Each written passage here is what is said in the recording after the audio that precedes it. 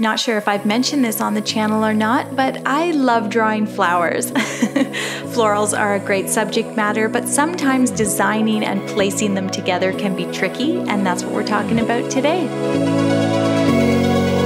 Hi guys, welcome back. My name is Shada and I am super excited to talk floral layout and design with you today.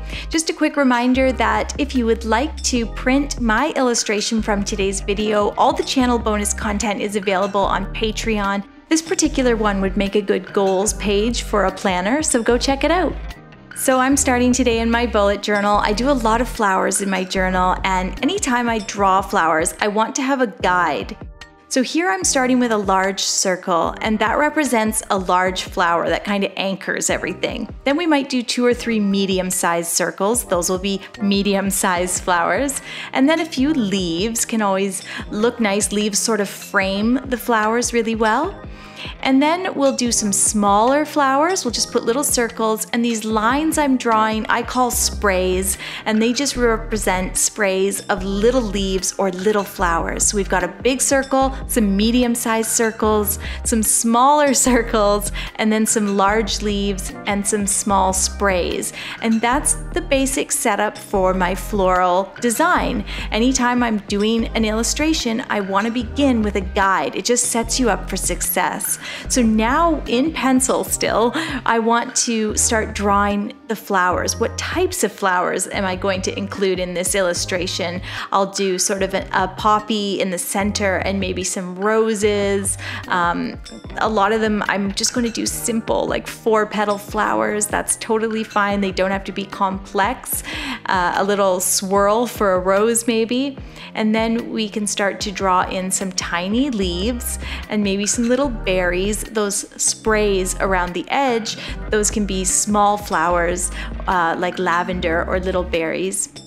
With my pencil guide complete, I'm going to grab a Pigma Micron and I'll start going over the flowers. So I think right away you can see how you really set yourself up for success. First by laying the piece out. Where's the large flower going? Then there's going to be these other flowers bordering those larger flowers.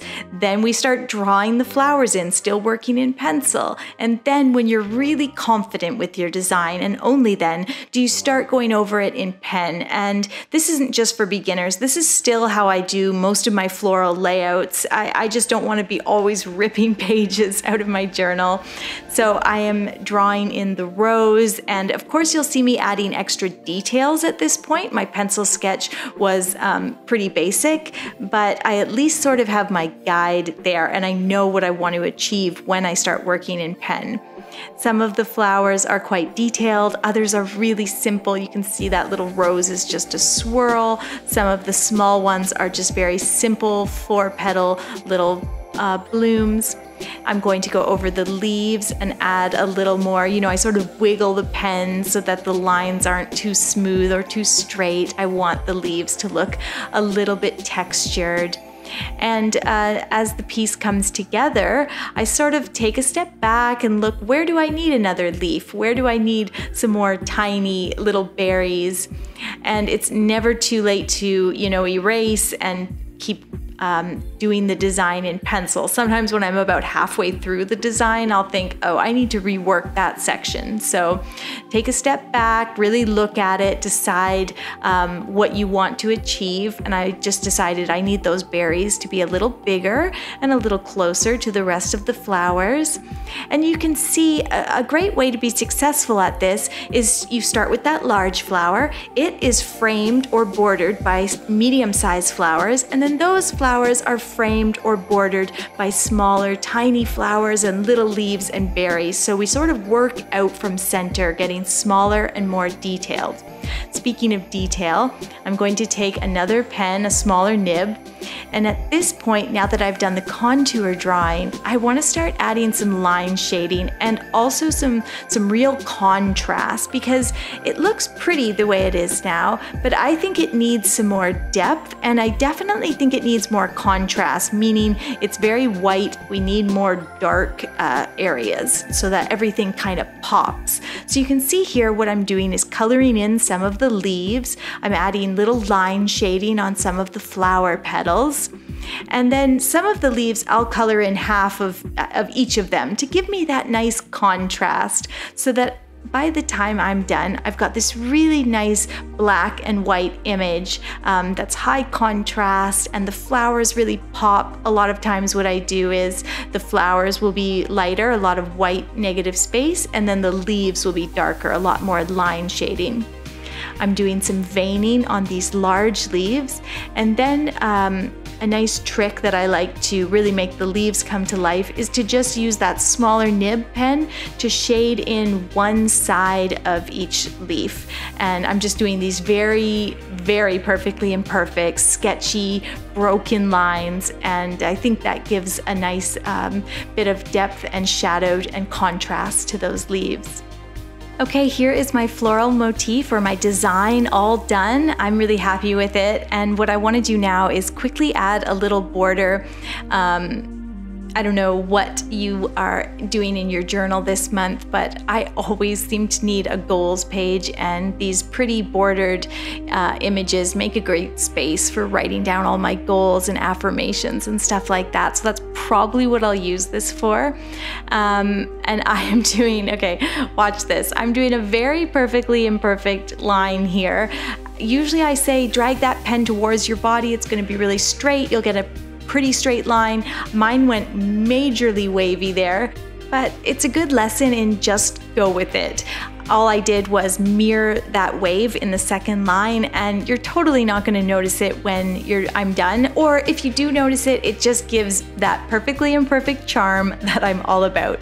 So now I'm just making sure those lines, all connect. If you can see them below the flowers there, I might want to add a few more tiny little berries. And then what I want to do here is simply do some small lines and sort of shade in this border. And I think that just adds to the illustrative, perfectly imperfect quality of this page. Have I said perfectly imperfect enough?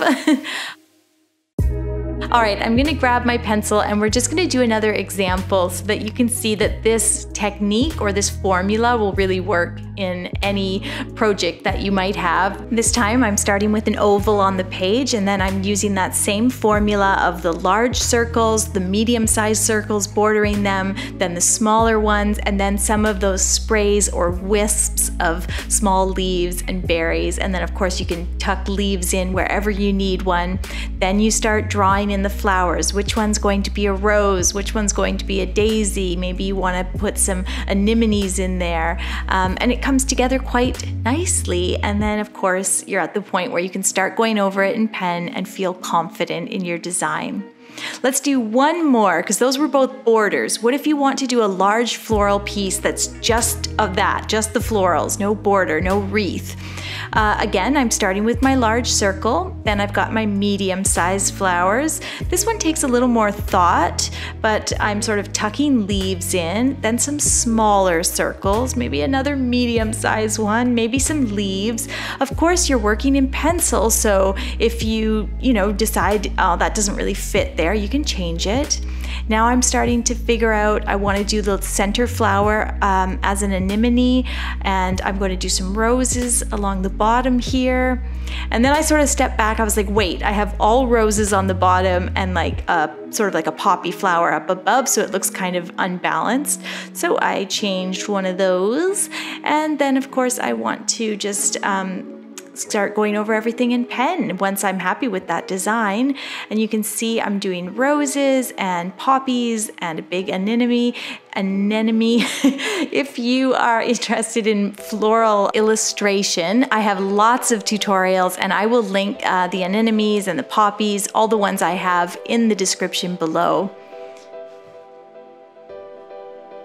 Now I am just filling in. I do find that some of these larger floral motifs that are sort of center page, they really benefit from bursts of small leaves, and you can see I've got lots of little leaves kind of framing some of those medium-sized flowers. But that's how this one came together. And at this point, you can always trace it. If you're not quite happy with it, because sometimes these get away from you and you're not sure where you went wrong, just just grab a piece of tracing paper. You can move things around. Say you want this to be a bit bigger. You can make that rose larger and you can rework the design. And then of course, you can use the tracing paper to transfer it to watercolor paper and do a painting. Well, I'm done with that one for now. Thank you guys so much for watching today. I hope you enjoyed this tutorial. As you know, I love working with florals. Don't forget you can grab my illustration over on Patreon, so go check that out, and I will see you soon with a new video.